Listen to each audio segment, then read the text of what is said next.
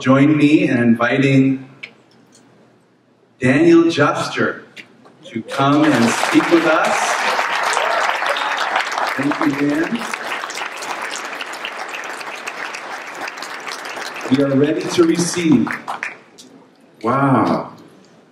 Here we are, and you're worn out from the worship and the communion, and I'm supposed to bring you a message.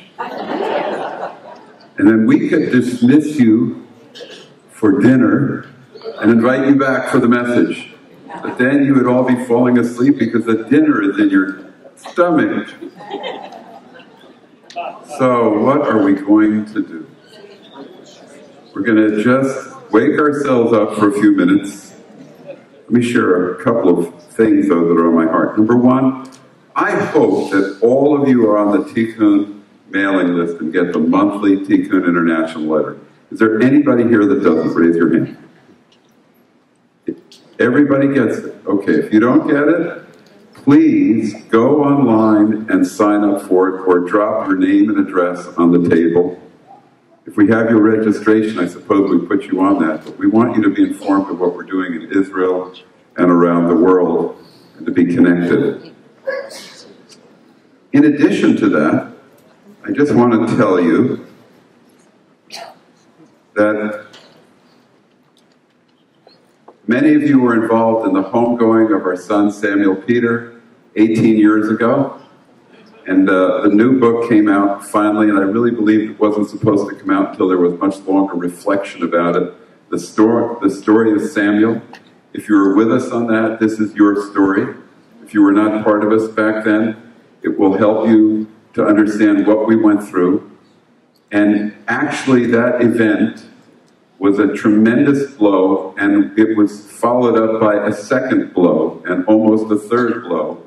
And we recovered from it, but there are some things that happened that were damaging that have never come back to what I think they were intended to be. It was an awesome demonic attack. And yet, we've recovered in Tikkun. And on the other end of that, there were so many miracles that happened during that time. I mean, supernatural interventions of God. Who can figure it? And this book is actually an encouragement that in times of tragedy and setback, God is yet Lord. He will pull you through, He will restore, and He'll bring you to something better. And that's what happened in our lives. And so I want you to be encouraged by this book, The Story of Samuel. It's a good companion to Patty's book, Fire. Refined by Fire. Refined by Fire. Thank you. Little mental glitch there. Put your senile apostle out to pasture. We rebuked that in the name of Jesus. Thank you.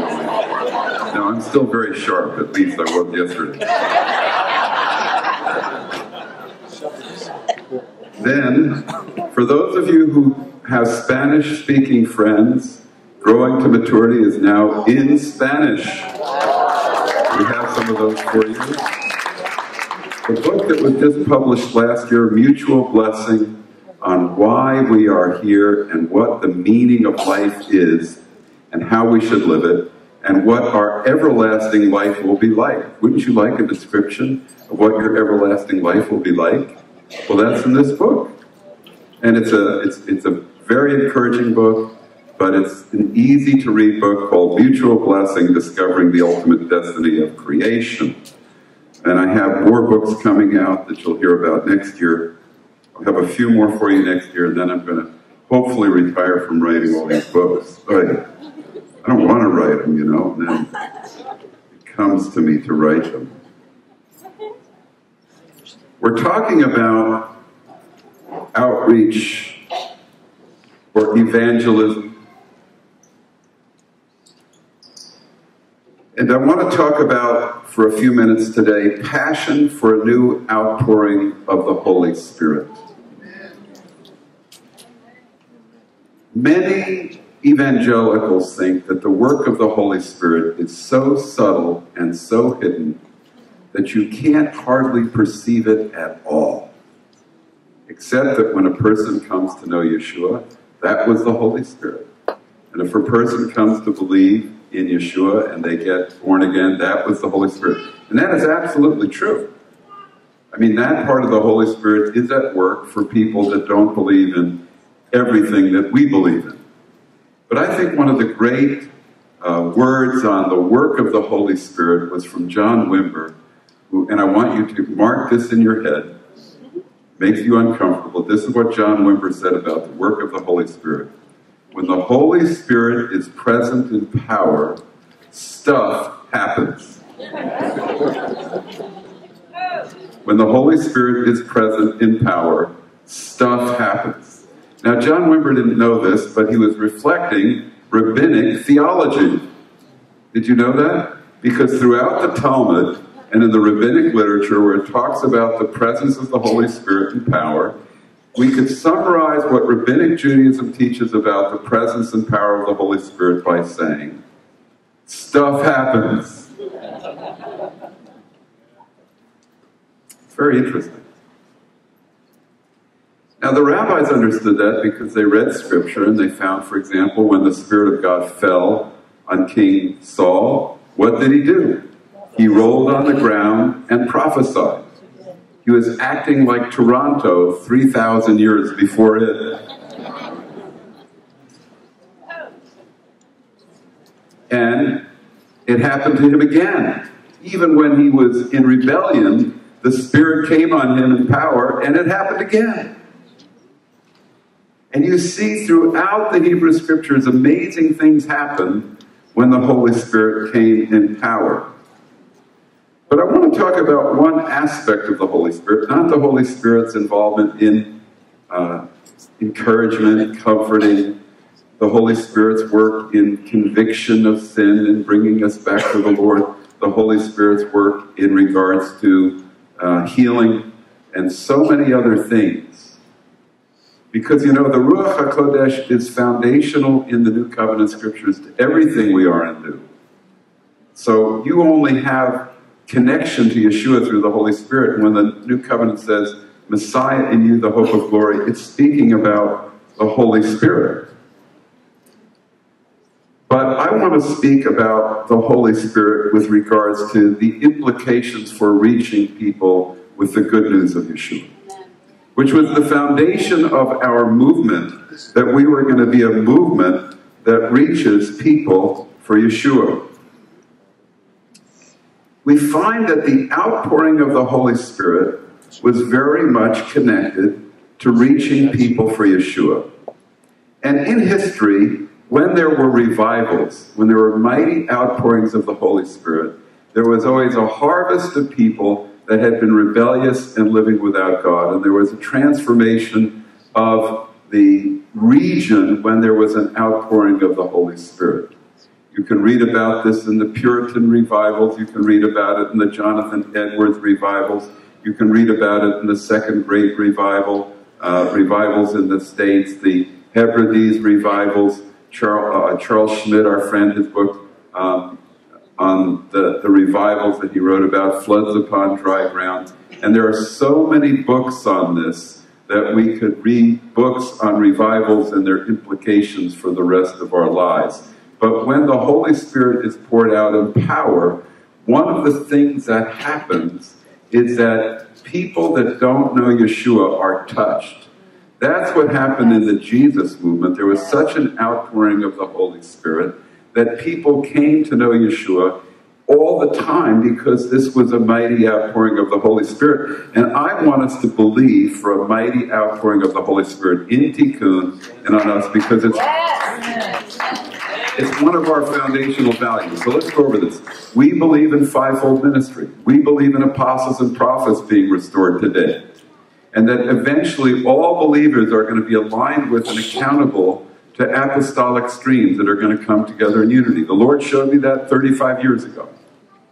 We believe in the call to Jewish life. We believe in world evangelism. But one of our core foundations is we believe in the presence and power of the Holy Spirit and all of His gifts. The Puritans believed that the world was going to see successive outpourings of the Holy Spirit.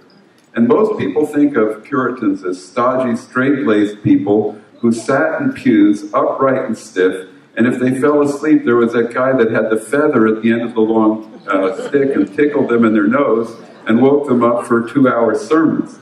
Now, the Puritans could listen to 2-hour sermons, you know, but the Puritans were also people who came, many of them, to believe in the destiny of Israel. That was where the discovery of restoration of Israel was rooted. It influenced the Lutheran pietists. And that came out of outpourings of the Holy Spirit, where sometimes the Puritans would have meetings, and the Spirit would come in power. They would say 10 men fell down as dead, and they stayed in that state all night. And then when they awoke the next morning, they told us glorious things that they had seen about heavenly realities. There were parts of the Puritan movement that experienced the power of God. You can read about this in Ian Murray's great book, The Puritan Hope. Now,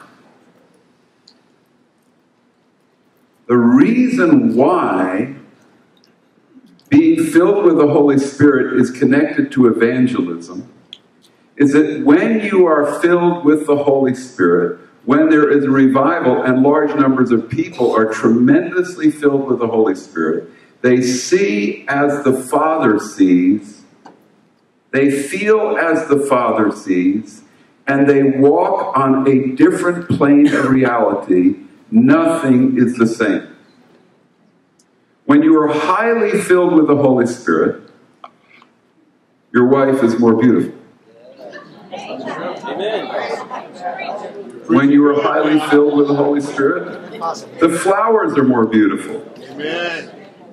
When you are filled with the Holy Spirit, the pain of people is more painful. When you are filled with the Holy Spirit, the lostness of the lost is more alarming and more affecting in the depths of your being. It was in the being filled with the Holy Spirit that Shaul could say, I could wish myself to be accursed for the sake of my people.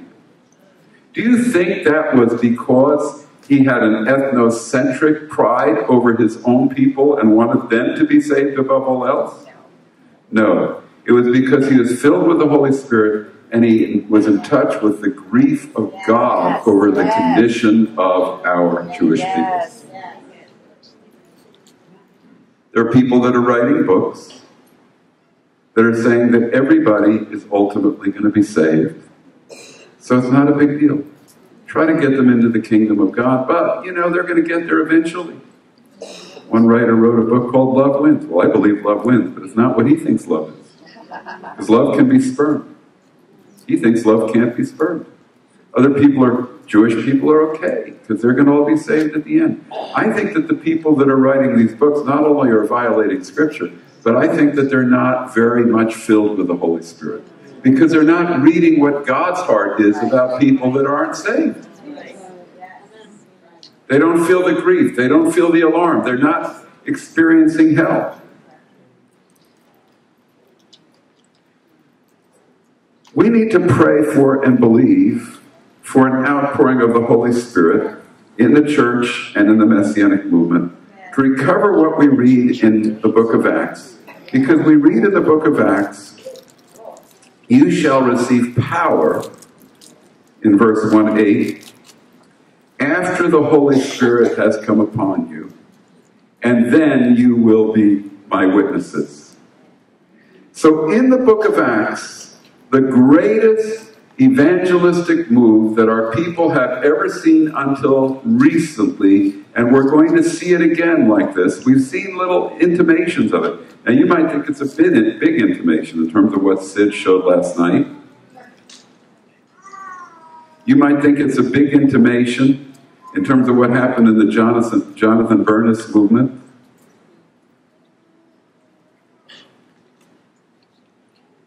But these are little intimations. Let me just say something about what Sid presented. I know that Sid used the right language when he said all these people made professions of faith. But the movie said they were saved. You know, we don't know that they were saved. They made a profession. And they are Russian Jewish people that don't have much in the categories of, you know, the resistance. This is why Jonathan Bernis was so powerfully effective. So these are Jewish people that are coming that don't have the usual barriers against the gospel. But there is a significant percentage of those people that are getting into discipleship, and who knows how it's going to affect their kids and their families if they do that. And I just want to say about Sid, the reason we have Sid here is not because we want you to get your theology from Sid. We want you to get Sid's evangelistic passion and the signs and wonders and the value of having this passion to see the lost come to faith. For example, we probably in Tikkun don't believe that all cancer is demonic, and if you cast out the demon, the cancer is healed. We probably don't believe that. But we think a lot of it's demonically rooted. And so, you know, we don't get our theology, we get the reality of the Holy Spirit and what God is doing through him to be imparted to us. Yes. And that's why we wanted him here. It's very important. He laid some of the foundations that are part of us in the beginning, years and years ago, late 70s and early 80s. But part of that foundation that has been so important to him was the power of the Holy Spirit. In the book of Acts, we read that through the Holy Spirit, they all spoke in other languages as we are moving now close to the Feast of Shavuot. May it happen this year. And that they all heard the good news in their own languages. And there were miracles. The first great miracle of everybody speaking the gospel in languages that they had never heard of, so that all of the Jewish people from around the world who spoke different languages heard the gospel in those languages. Although that was a foreshadowing of the nations coming, it was mostly Jewish people there. 90%, 98%. Some proselytes, no doubt, some Gentiles. But signs and wonders continued from the guy healed at the gate beautiful to the stories of the book of Acts, to people healed when handkerchiefs were sent out. And the effect of the Holy Spirit was also to gather people into community. So when you read the book of Acts, you long for the Holy Spirit to be poured out, like in the book of Acts, again and again and again. And so the first thing I want you to get is that we have got to be passionate about the same theology that Puritans had, that as we move toward the coming of the Lord, we're going to see corporate outpourings of the Holy Spirit that are going to be larger and larger and more widespread until, as the Puritans said, the last revival that takes place before the return of the Lord will be a worldwide revival that will not pass away and will affect a great harvest and will lead to the second coming of the Lord. Now, they're not saying we're going to take over the world with that. They're saying that will enable us to engage the biggest clash of the battle of good and evil that the world has ever seen. But the end of that battle will be the return of the Lord. And as part of that battle, there will be a great harvest. This is what the book of Revelation is talking about. Revelation chapter 11 talks about the city called Sodom. My city, Jerusalem, he calls it Sodom. But it says that after the earthquake and 7,000 people die, the city will turn to the Lord. That's going to be a time of revival, folks. You've got to see through the book of Revelation with all the judgments being poured out on the world as a time of revival for God's people and a time of great harvest. That's also in the book. So we're praying for a great outpouring of revival. But, you know, one of the things that we begin to question is how much revival can we experience unless we're in one of those corporate revivals. We make a little transition here. So number one, we're praying for a great, mighty outpouring of revival. But look, you understand that when the revival is happening corporately, all bets are off and wonderful things are going to happen. You get carried along with it. Jeff Bernstein made the statement that during the times of the Jesus movement, the believer would go up to an unbeliever and say, "Hi, my name is Sam," and they would say, "What must I do to be saved?" I mean, it was like that. I don't understand it.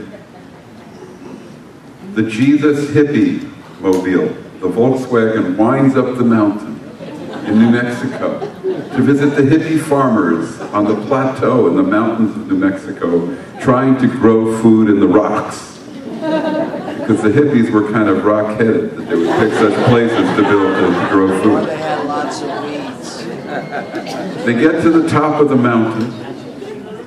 As I said to Eitan Shishkoff, you could have bought acreage near Rochester. He said, "Well, that wasn't very romantic."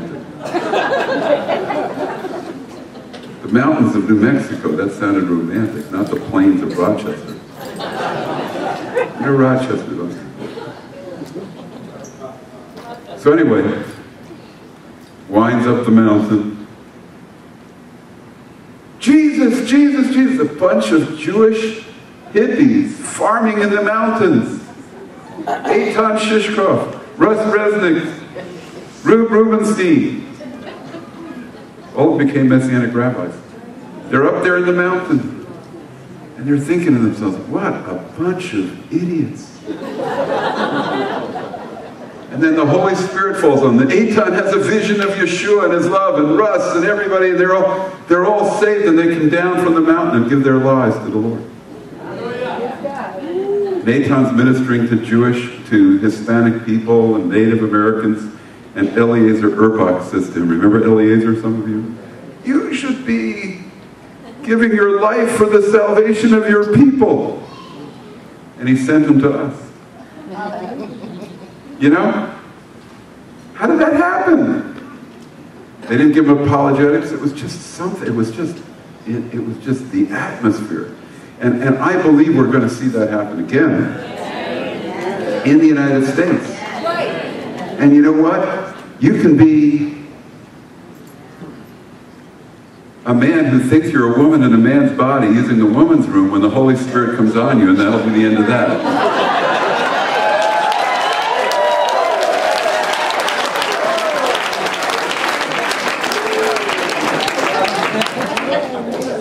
A lot of those people are going to be saved in this revival. They're going to come out of the wrong restroom and go to the right one.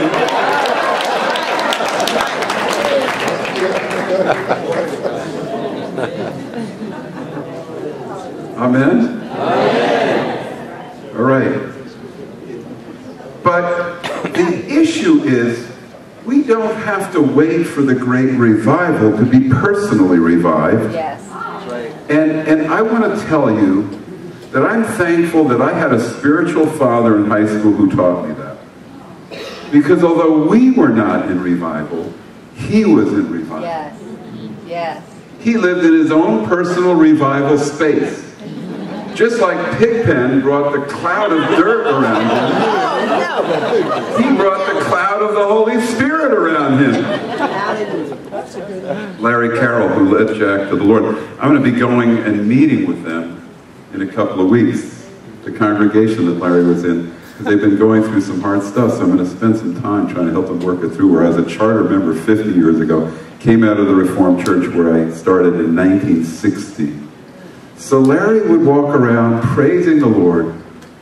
He was a walking personal revival, winning people to the Lord left and right, including our own Jack Jacobs, who's one of our Messianic rabbis, because they both had a business in the town. And whenever you talked to Larry, he had a praise for the Lord, joy for what he was doing, and just was leading people to the Lord all the time just because he was immersed in the presence and power of the Holy Spirit. See, there's nothing more important to evangelism. In Mark chapter 16-15, I told the story to the leaders. We read, "These signs shall follow those that believe.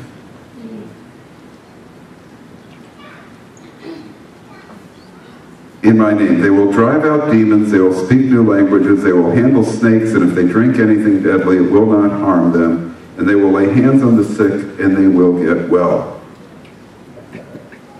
Now, this is in part connected to the command, go into all the world and make disciples of everyone. He that is immersed in water will be saved, and he that is not will not be saved.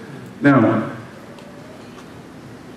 I told you the story, how this really funny story, and if I had time I would tell it to you, but I've got to get you to lunch so the hotel's not angry at us. But when I was called to go to Singapore in 1989, January, and Bob Weiner introduced me to Carlos Anacondia, and Carlos Anacondia, the famous evangelist from Argentina, grabbed my hands and prayed over me, and I fell under the power of the Spirit. And then I went and I was speaking to this huge, one of the most extraordinary missions gatherings up to that time in world history in Singapore. And I got to share with them the Israel message and the whole thing. It was amazing. It was through Ray Gannon, who couldn't go, that this happened. And, but then when Carlos Anacondia spoke, he used Mark chapter 16, verse 15 as his primary text, and that his whole ministry was based on believing that text. And I sat there having all sorts of problems because I knew that in some Bibles that text was in a footnote because it was not considered part of the original text. Because it's not in the earliest manuscripts. How many know that? I'm reading from the Tree of Life Bible. Mark and Danya will tell you about our New Messianic Jewish Version, which I've been a part of since the beginning, that was almost given birth at our conference years ago. And you know what? They didn't put it in the footnote. They did put a footnote there, but they didn't put the text in the footnote. And the more he was preaching from that text, in spite of my intellectual objections from seminary, the more I was feeling the power of God.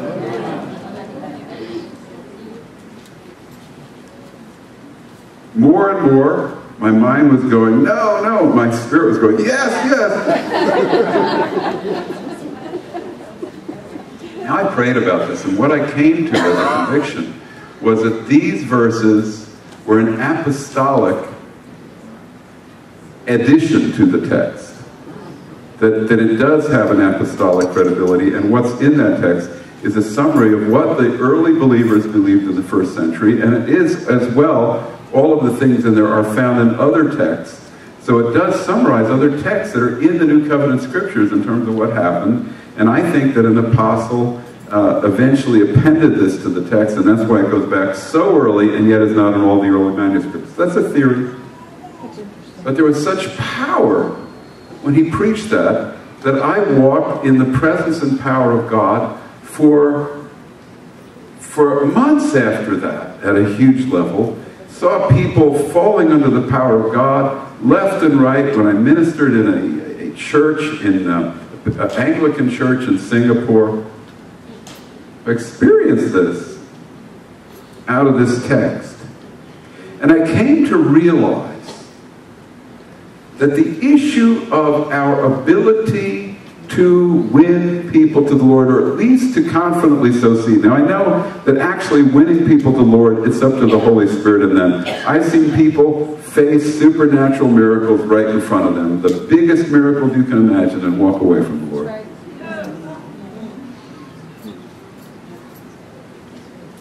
So miracles don't necessarily bring people to the Lord, but they do open the possibility.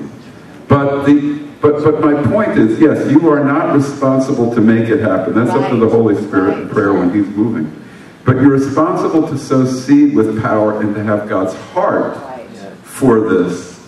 And it comes out of the Holy Spirit. And the issue is going to be, vis-a-vis these signs follow them that believe, is connected to Ephesians chapter 5,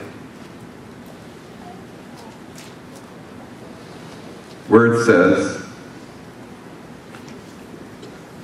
Do not get drunk on wine, for that is recklessness. Instead, be being filled with the Holy Spirit, speaking to one another in psalms and hymns and spiritual song, singing and making melody in your heart to the Lord, always giving thanks for everything to God the Father, in the name of the Lord Yeshua HaMashiach.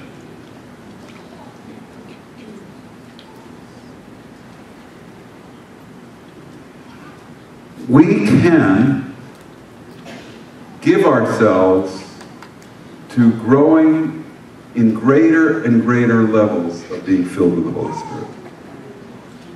I remember Costa Deer, that great missionary statesman, spoke at Beth Messiah years ago. I think David and Elaine were there, Paul, you might have been there, others might have been there.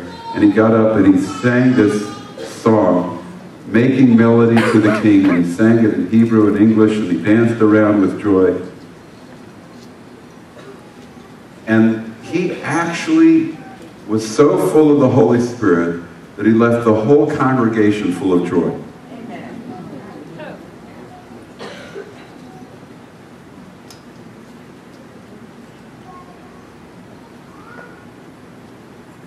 This idea that we are going to give ourselves every day in the Holy Spirit, that we are going to be a personal incarnation of the Zinzendorf community at Herrnhut, where they were constantly singing hymns to one another. I mean, they must have been really strange people. Instead of going up and saying, "Hi, David, how are you? Praise the Lord, hallelujah." No, and he says, "Praise the Lord" back, and we're singing, and you go, what strange people. But that's what it was like in Herrnhut a lot of the time.